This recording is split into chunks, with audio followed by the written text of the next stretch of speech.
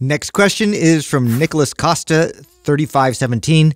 How should one train and grow the gluteus medius? Okay, so love me some side butt. That's what I was going to say. So the gluteus medius is the side butt, and from an aesthetic standpoint, right? From aesthetics meaning just how good your butt looks, the side butt really is important. It gives you that round, that bubble butt, rotund-looking butt, and you can definitely develop your glutes and neglect the side butt, and then you end up with kind of a long butt. It doesn't get, you don't have that nice roundness to your butt. Which, by the way, is mostly genetic, right? So the origin and insertion really dictates what someone's butt. That's why some people have this like great little bubble butt. They didn't do anything for it. It was natural. But that doesn't mean, Justin, that if you have a long origin insertion that you can't create the illusion that you have a bubble butt by training it and doing things like we're talking about right now.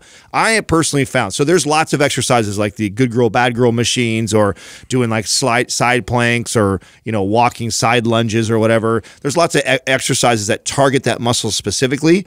I have had the most success teaching sumo deadlifts. And having people push the legs out. Yes. Right? Sumo deadlifts, when you have to open up your stance and you externally rotate your feet, it turns that muscle on. And then you're loading the bar and you're lifting heavy weight. Nothing I have seen has grown butts more side butt than that exercise particularly, which I think is funny because right now there's a thing going around Instagram right now of like anybody who says sumo deadlifts for the butt is a good exercise is ridiculous. It's not. Gosh. I think that's ridiculous. I think it's not. In my experience of training hundreds of different people on this exercise for this purpose, I have felt that's been one of the best game changers. I like it. Frog pumpers are good too. It's like a hip thrust, but where your knees are open and you're pushing with the side but the problem with those, it's body weight. And you can't load them. Yeah, exactly. Yeah. And what's going to build a lot of muscle, and I feel like a lot of women do stuff like that already. So that's why like the sumo deadlift was so, I had so much success with it. So I understand that too, right? So if someone's never done a frog pump before, you've never done like tube walking. Lateral tube walking. Yeah, lateral tube walking. Those are all great exercises that target that muscle specifically, but you're not loading it. Yeah. If you want to grow that muscle, you want to load that muscle. And one of the best ways to do that is sumo deadlifts. Yeah, everything else is complementary. Yeah, here's another one that I like, and Justin actually does these quite often. So I know we tease him about his butt. That's maybe why. Side walking but dragging a sled. Oh yeah. So there's another great one. Now you're going laterally, but you're loading it, right? And this is such a great exercise because so the sled is so underrated as a tool for building muscle. One of the things I love about the sled is you could load the shit out of it, and you're mainly focusing on the positive portion of the rep. There is no negative, right? Now, why is this a good thing? I thought the negative built muscle. Here's why.